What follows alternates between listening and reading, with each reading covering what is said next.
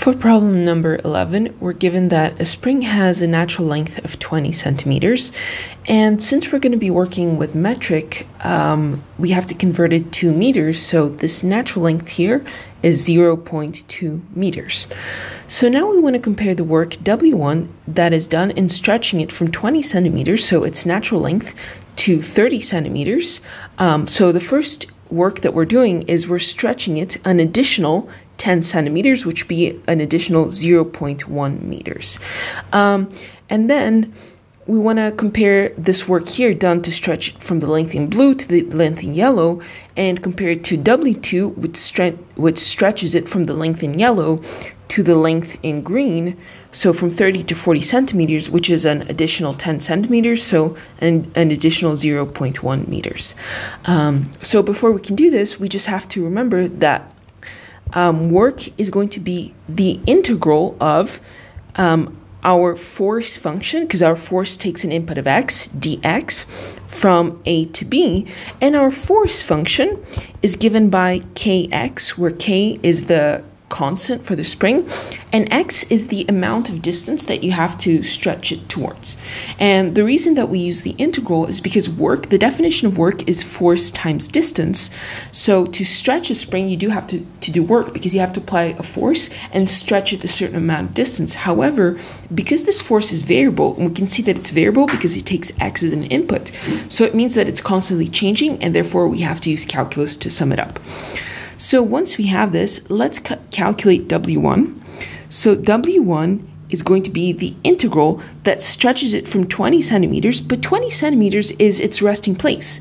So it's going to start from 0 stretched out to 30 centimeters. And remember that 30 centimeters, we're stretching it out 10 centimeters beyond its natural point, so to 0.1 meters. And that would be here the length in yellow. And maybe I'm going to color code this. So that's W1. And W1 is just f of x dx, and f of x is kx, so that would just be kx dx. And so if we integrate this, we have that W1 is going to be, k is just a constant, so that stays where it is. The integral of x is x squared divided by 2, going from 0 to 0.1. So if we calculate this, that's going to be k times 0.1 squared divided by 2, and then minus the lower boundary, which is 0, so that doesn't count.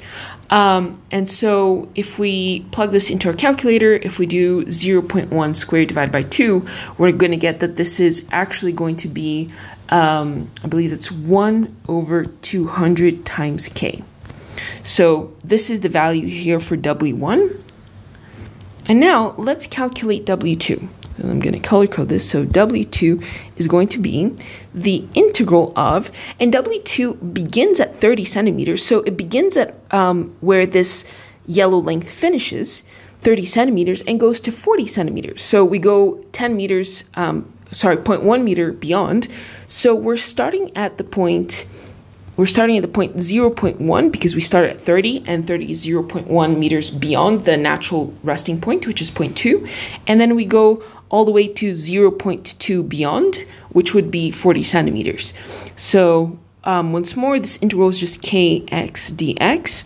And then if we integrate this, well, k goes outside. The integral of x is just still x squared over 2.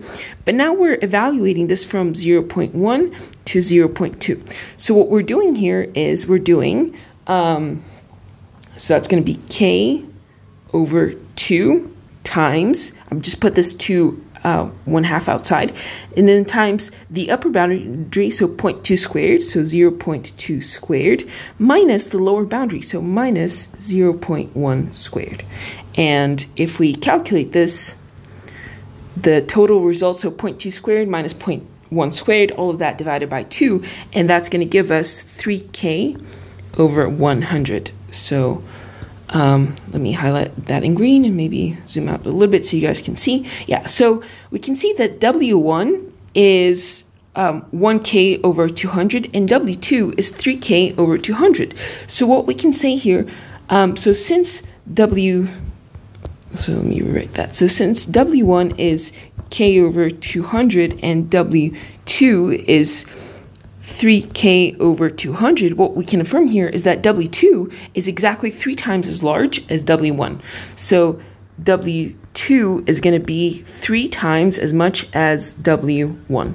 And that here is our final answer for problem number 11.